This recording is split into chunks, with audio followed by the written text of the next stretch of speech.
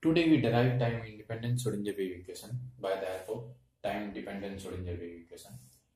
We know that psi equal to a e to the power minus I upon h cross et minus px. Now where you will separate this wave function, a e to the power minus I upon h cross et e to the power minus plus I p x upon h cross. Suppose a e to the power I px upon h cross is psi naught. This equation becomes psi. This is psi naught e to the power minus I upon h cross et. This is equation number 2. Now differentiate this psi with respect to t.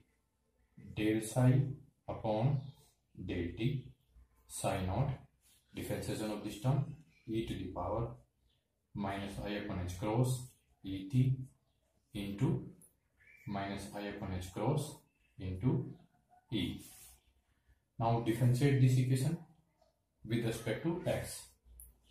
Del psi upon del x equal to del psi naught upon del x e to the power minus I et upon h cross.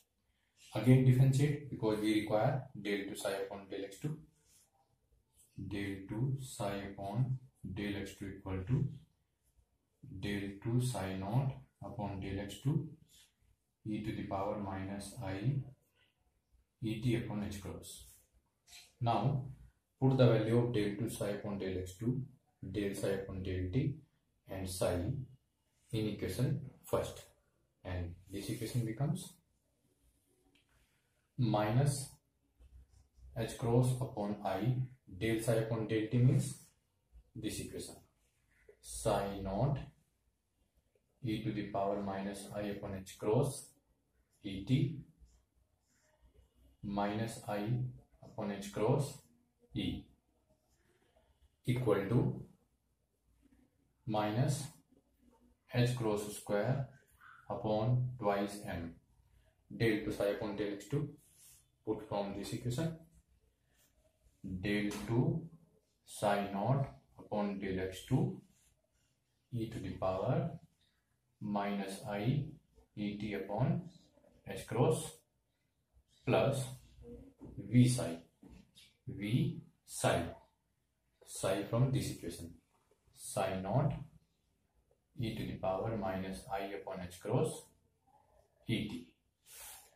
Now e to the power minus I et upon h cross, e to the power minus I et upon h cross, e to the power minus I et upon h cross throughout cancel out, and in this term I cancel out, h cross cancel out, minus plus, and it remains only e psi naught equal to minus h cross square upon twice m del to psi naught upon del x2 plus v psi naught, and we can rearrange it h cross square upon twice m del to psi naught upon del x2 plus e minus v psi naught equal to 0.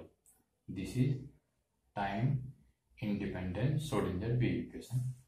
We can also divide this equation by h cross square upon twice m, and this equation becomes del to psi naught upon del x2 plus twice m upon h cross square e minus v psi naught equal to 0.